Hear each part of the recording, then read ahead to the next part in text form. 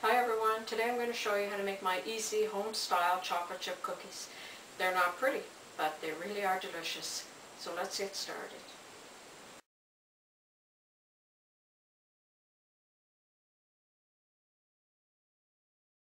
I like to keep things simple whenever I bake, so I have all my dry ingredients in this bowl.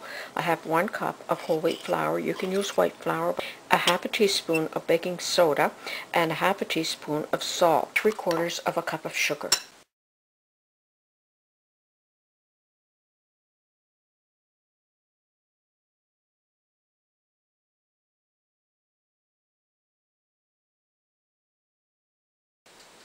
And I'm just going to mix that up.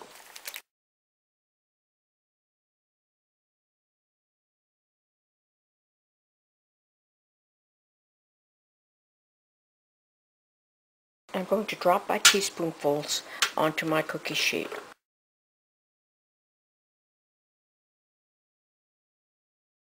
Bake at 375 degrees for 8 to 10 minutes. So after they've been baked in the oven, let them cool completely in the pan because they'll be very fragile at that stage. But once you've gotten them cooled down, you can lift them out of the pan. And as you can see, they did spread out and now they're square.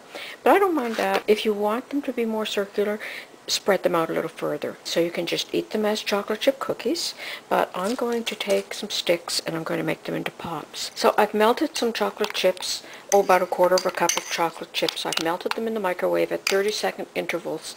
And if you have trouble melting your chocolate chips, just add a little tiny bit of cooking oil.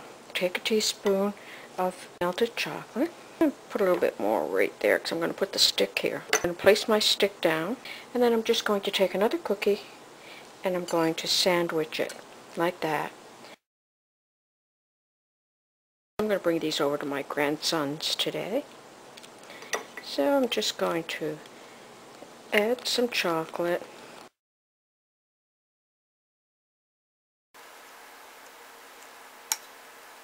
And I'm just going to sprinkle a few little candies on.